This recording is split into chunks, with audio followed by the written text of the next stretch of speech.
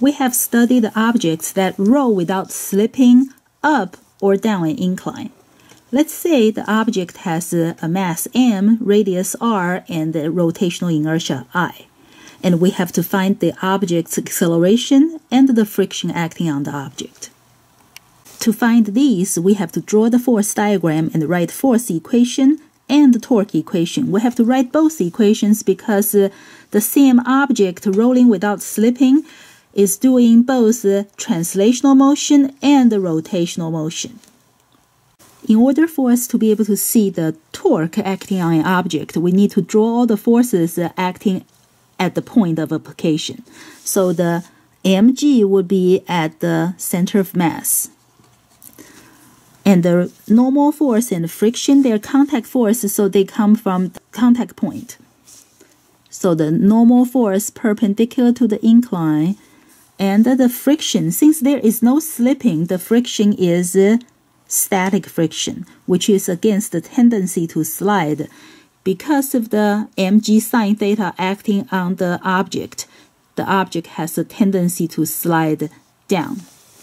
So the friction goes up the incline. And we can do it for the object that's rolling down the incline. It will be the same. mg at the center of mass. Normal force acting on the point of contact. So normal force and the friction. This one's rolling down the incline. It still has a tendency to slide down because of the mg sine theta. So friction would also go up. So either rolling up or down the incline, in both cases, the object has a tendency to slide down and therefore the friction goes up. So it's the same thing, same force diagram for up or down the incline. To write the net force equals to ma, since the acceleration is going to be down the incline. So instead of mg going straight down, we're going to draw the mg sine theta, and then we have friction. So the net force is the bigger one minus the smaller one. mg sine theta minus friction equals to ma. And then we have to write the torque equation. The net torque comes from the friction because both mg and normal force goes through the axis, so they do not have lever arm. So friction is the only one that provides the torque. And so it's force times the lever arm. What is the lever arm for friction? It is R. So times R equals to I alpha. It's rolling without slipping. So alpha and A, they are related. Alpha can be replaced with A over R. Again, if we want to be able to stack these two together and add them so we can cancel the friction, we will have to divide by R on both sides first. Now we can add them. The R's cancel, and when we add these two, those two will cancel also. So on this side, we are left with mg sine theta. On that side, we're left with ma plus I divided by R squared times A, so we can factor out the A, and over here I would have I divided by R squared. So we can use this equation to solve for the acceleration and then plug it back in one of these two to solve for friction. Of course, sometimes the acceleration is given and you're looking for something else, but basically you have two equations and then there'll be two unknowns. And you can use the two equations to find whichever two unknowns you have involved in here. Everything here is the same for rolling without slipping up or down the incline. So if something rolls without slipping up to a maximum height and then rolls without slipping back down, the entire trip has a constant acceleration found here going down the incline. Just like something that is tossed straight up to a maximum height and then falls back down.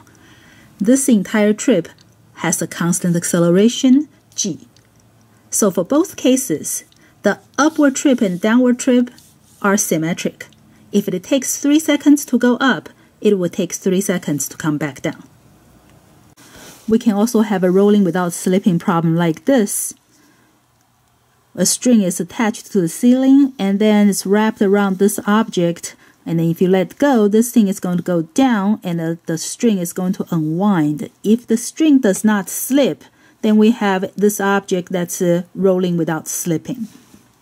If you draw the force diagram, you would have mg going down and it's touching the string only, so you just have the tension going up. So we can do mg minus t equals to ma, and then the tension is the one that gives us the torque. So everything will be just like this, except for you have mg instead of mg sine theta, and the tension instead of friction over there. Now let's say we have three objects.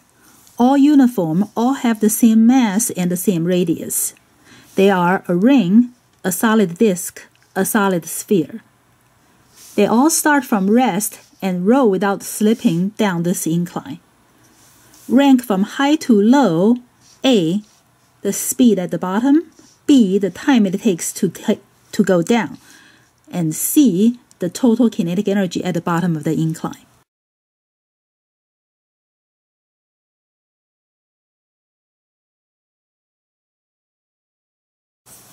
For the final speed, we can use conservation of energy. They all start from up high, so they have mgy at the top of the incline. And then when they come down, they have no more mgy, but they have kinetic energy. Since they all roll without slipping, so they have both the 1/2 mv squared and 1/2 I omega squared. They all have the same mass and the same radius, but they have different types of mass distribution, so they have different rotational inertia.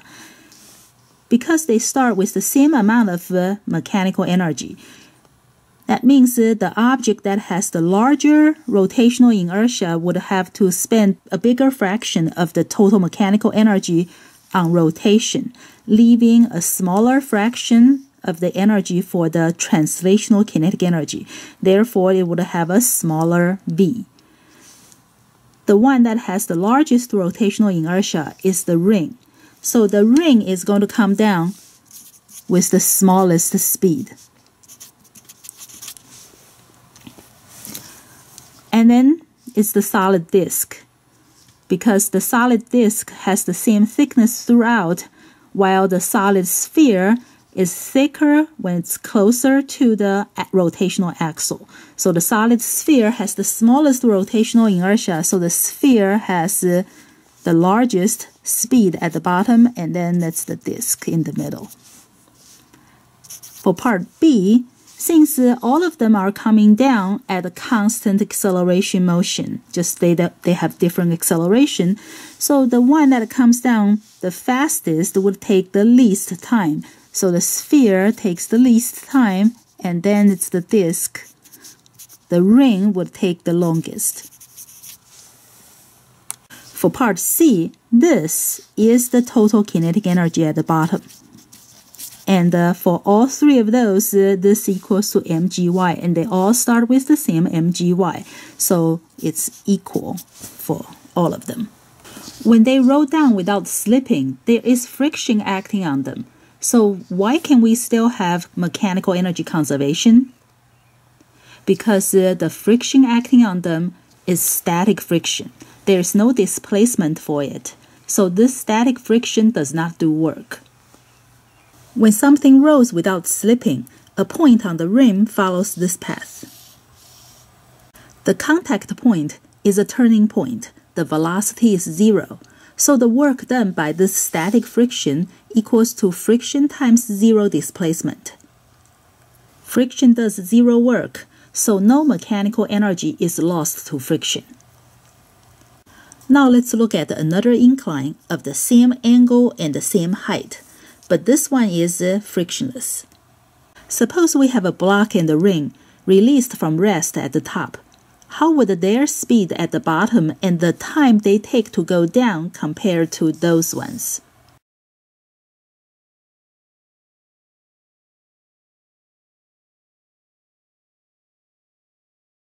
If there is no friction, both of these will just slide down the incline.